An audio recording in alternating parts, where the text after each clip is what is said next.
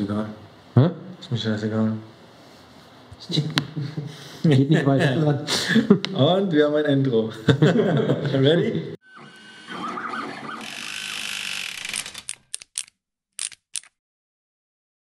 Go? Go. Hello everyone and welcome to another video from Speed Engineering based in Germany. I am Soran, this is Dennis. Hello. This is Matthias. Hello. And the most handsome guy is behind the camera. This is a very short video just to give you a very quick update on our project, which is called the EV conversion of Jochen. Jochen was our race car, BMW Series 114.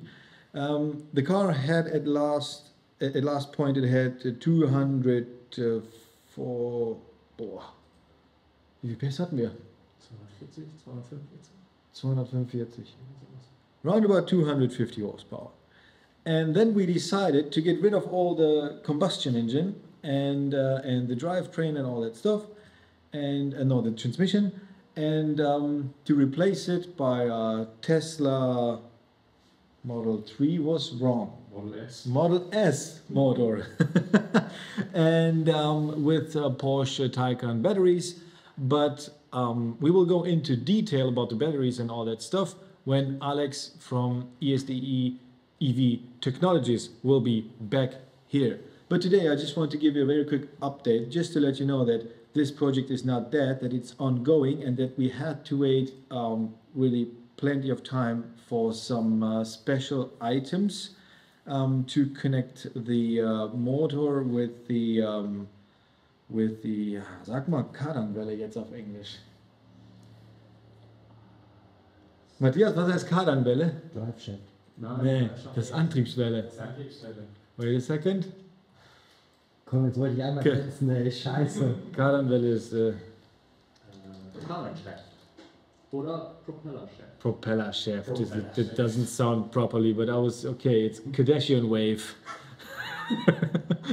Propeller shaft. Hope you guys know what we mean. Otherwise, please use the Google Translator. Type in propeller shaft, and you will see what's it called in German. It's Kardanwelle. That makes sense a lot. Okay, let's go to the car. I will show you how far we got. So this is our... Geh da rein jetzt. Verdammte Scheiße. This is our car without an engine, without the transmission. Everything is cleaned up. So what we did now, or what we will do is, we will have, and I will show you this on the screen, we will design brackets for the motor. The motor will sit right about here, roughly, and we will try to use the OEM connection points where the connection points for the engine was before. But it will be a little bit tricky. You will see it on the screen. On top of the engine, because the engine is way smaller than the motor. You say motor. The electric motor is way smaller than the engine was before. That means that we have plenty of space on top or still under the bonnet for some battery cells. I think it will be six or something like that on top of the motor. And in the rear, so where the trunk is, we will have nothing I can show you because someone closed the trunk and I can't open it right now. But I can show you under the car.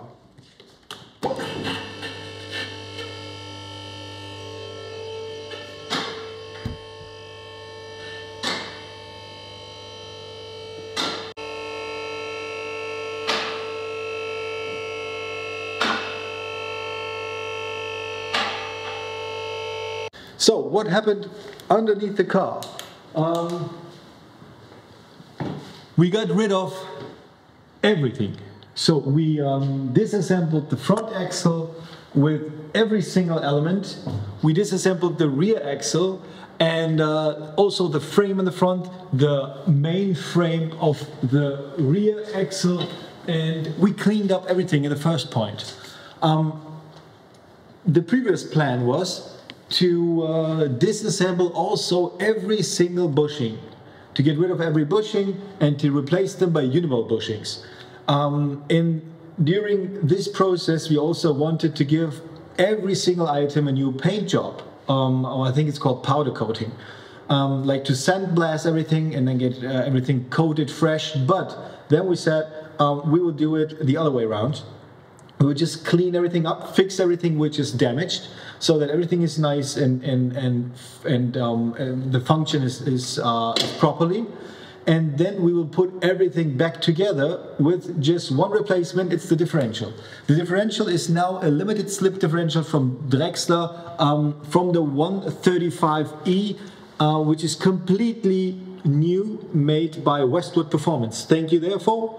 And this is the only thing we have changed. Why? Because we said we want to get the car running, and if everything is going properly, then we will replace again every bushing, because it's quite easy to disassemble the rear axle and also the front axle of this car. It's done in less than 2 hours, and we didn't want to waste any time by doing all the details new while the car or the main project is not going well. So first we have to we have to assemble everything. We have to make the brackets, we have to get the car going, and then we can go further for the details.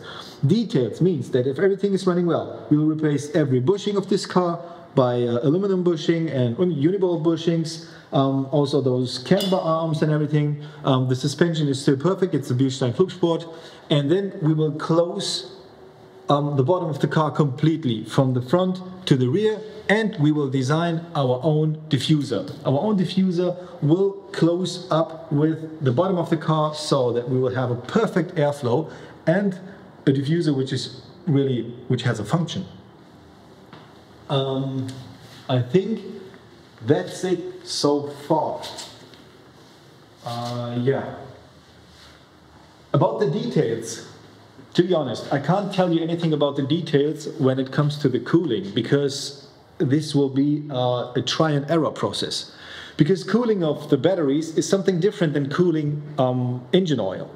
And therefore I think we have to, we have a roughly calculation, but we have to do simply the try and error method and measure it and to figure out how big the cooling really has to be, or how efficient it has to be. Because as mentioned in one of the previous clips, the cooling of the battery is almost as sensitive as the temperature range of the human body. So we just have a temperature range of around about 10 degrees, if I remember correctly. And this is not a lot. So that will be quite interesting. Also, we will make a custom brake cooling for the brakes on the front and on the rear. And we had an idea to close all those gaps here. Just for the efficiency of the airflow, because this is not necessary, and this will also be unnecessary for the cooling. The main cooling of the water intercooler will get its air from here, and this will be useless. And yeah, but this will follow in the next steps. And now I will show you what I mean by designing the brackets. Oh yeah, here you can see it. Kardanwelle, propeller shaft. If you take a look at this screen, here you can see now the scan of underneath the car and underneath the bonnet. And now we are looking, now this is the view if you are looking under the hood in front of the car. And you see that the electric motor is already placed. And this is how it will look like. And we have to adapt brackets. Take a pen. You have to adapt brackets which are connecting the OEM connecting point of the previous engine with this point, which is on the Tesla motor. On the left, on the right, and also on the front, which will be quite a challenge. So it means that we have to find some new connection points, maybe on this wall here. And on top, we also have to design a plate on top of the motor to place those battery boxes, as you can see here. And yeah, I was right. There are 6. And now let's take a look at the trunk, which is the last step for this video. As I promised, this video is quite short, just to give you a very quick update what we're working on. And this designing will be done today and tomorrow. This is how the trunk will look like. So you will see here, 9 battery units. And yeah, we have to design brackets for those 9 battery units, which are capable of 20 G?